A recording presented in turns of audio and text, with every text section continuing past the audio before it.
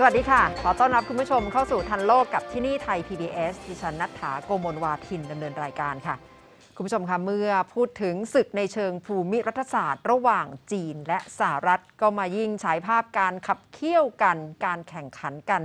อย่างชัดเจนในภูมิภาคเอเชียตะวันออกเฉียงใต้โดยเฉพาะในกลุ่มประเทศสมาชิกอาเซียน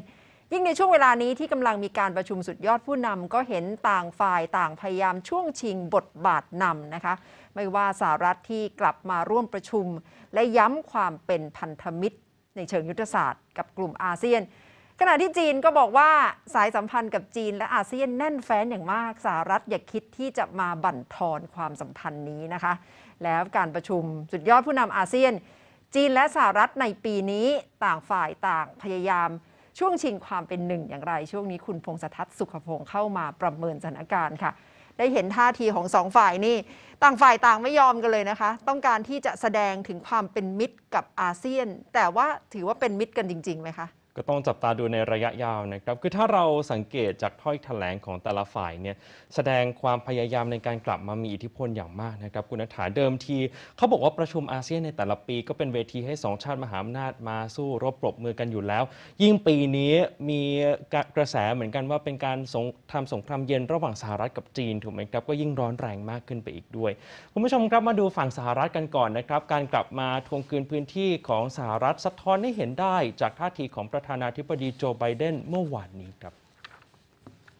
intend to launch a new program and initiatives to enhance our cooperation across the range of issues, totaling more than $100 million. Our bottom line is that ASEAN is essential. I want to state that is essential to the regional architecture of the Indo-Pacific. And the United States is committed to ASEAN's centrality because the relationship between the United States and ASEAN is vital for the future of all 1 billion of our people. Our partnership is essential in maintaining a free and open Indo-Pacific,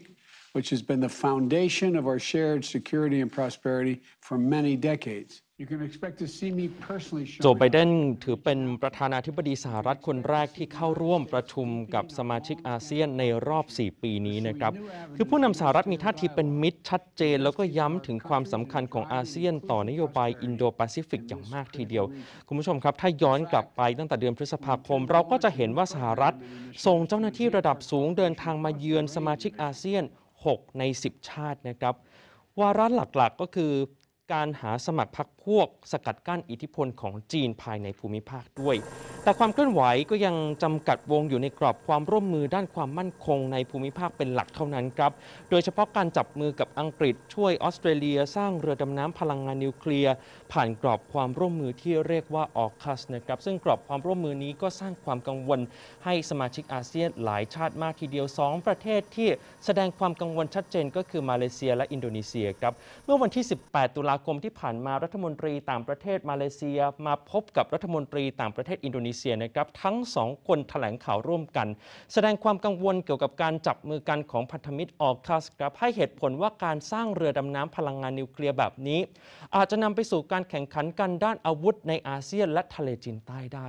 แล้วก็ดูเหมือนฝั่งของพันธมิตรทั้ง3 ชาติจะรับรู้ถึงกระแสความกังวลนี้นะครับวันนี้นายกรัฐมนตรีออสเตรเลียใช้โอกาสในการประชุมสุดยอดออสเตรเลียอาเซียน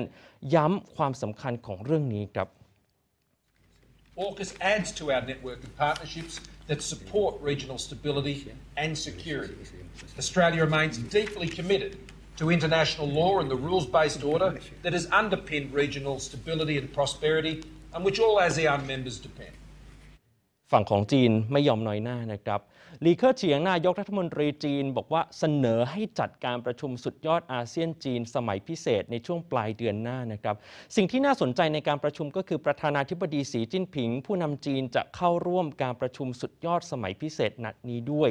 แน่นอนว่าผู้นำมาเลเซียและสิงคโปร์ต่างก็แสดงความพร้อมที่จะเข้าร่วมการประชุมสมัยพิเศษในเดือนหน้าเช่นเดียวกันนะครับอันนี้เป็นความเคลื่อนไหวที่น่าจับตามองมากทีเดียวการขยับตัวของจีนเนี่ยยิ่งสะท้อนให้เห็นความพยายามกระชับความสัมพันธ์กับอาเซียนอย่างชัดเจนนะครับมีประโยคนึงที่น่าสนใจเขาบอกว่าจีนต้องการยกระดับให้อาเซียนและจีนก้าวสู่ความเป็นหุ้นส่วนทางยุทธศาสตร์ที่ครอบคลุมนะครับ ท่าทีของสิงคโปร์นี่น่าจับตามองมากทีเดียวนะครับคุณผู้ชมคุณนัทธาเพราะว่าถ้าย้อนกลับไปเมื่อช่วงกลางเดือนกันยายนยังจำกันได้ตอนนั้นจีนบอกว่าสมัครเข้าร่วม CPTPP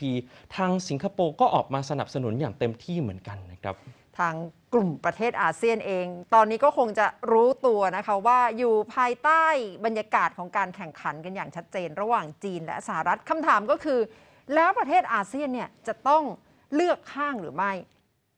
เป็นโจทย์ใหญ่เหมือนกันนะครับคุณนัทธาเพราะว่าคำถามนี้ก็ถูกถามมา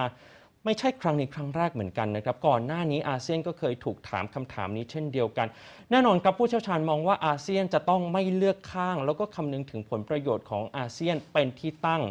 อันดับที่2ก็คือต้องคำนึงถึงผลประโยชน์ของชาติสมาชิกด้วยนะครับผมคุยกับผู้อำนวยการฝ่ายวิชาการศูนย์อาเซียนศึกษาจุฬาลงกรณ์มหาวิทยาลัยครับให้อาจารย์ช่วยวิเคราะห์ท่าทีของอาเซียนที่ควรดำเนินต่อไปท่ามกลางสมรภูมิระหว่างสหรัฐกับจีนครับเพราะนั้นในที่สุดเราต้องรักษาผลประโยชน์ของอาเซียนเป็น first priority รองลงมาคือผลประโยชน์ของแต่ละประเทศสมาชิกเป็น second priority เราคงไม่เลือกข้างว่าเราอยู่ข้างจีนหรือเราอยู่ข้างสหรัฐถูกต้องไหมครับแต่เรื่องไหนก็ตามที่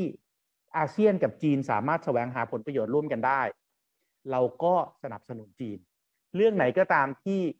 อาเซียนสามารถที่จะรักษาผลประโยชน์ได้เมื่อร่วมกับสหรัฐก็ทำงานร่วมกับสหรัฐแล้วอย่างนั้นนะครับมันจะเป็นกลไกในการถ่วงดุลอำนาจโดยตัวของมันเองแล้วอาเซียนก็จะสามารถรักษาผลประโยชน์ของอาเซียนได้ดังนั้นจุดยืนตรงนี้ต้องชัดเราไม่ต้องการให้อาเซียนกลายเป็นโนมินีของฝ่ายใดฝ่ายหนึ่ง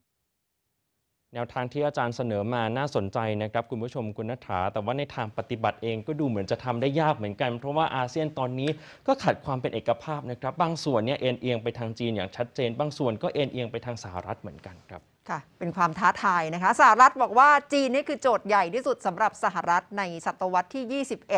และการแข่งขันกันนี่แหละก็น่าจะเป็นโจทย์ท้าทายที่ใหญ่ที่สุดสำหรับอาเซียนด้วยนะคะสิ่งที่น่าจับตามองคืออะไรรู้ไหมครับคุณนัทธาคือจีนเนี่ยเข้าหาอาเซียนไม่ได้ใช้เรื่องความมั่นคงแต่ไปใช้เรื่องเศรษฐกิจซึ่งตอบโจทย์ชาติสมาชิกอาเซียนหลายชาติมากทีเดียวถ้าไปเปรียบเทียบกับสหรัฐตอนนี้สหรัฐเข้ามาทางความมั่นคงอย่างเดียวก็ต้องรอดูในระยะยาวนะครับว่าอะไรจะตอบโจทย์อาเซียนมากกว่ากันครับ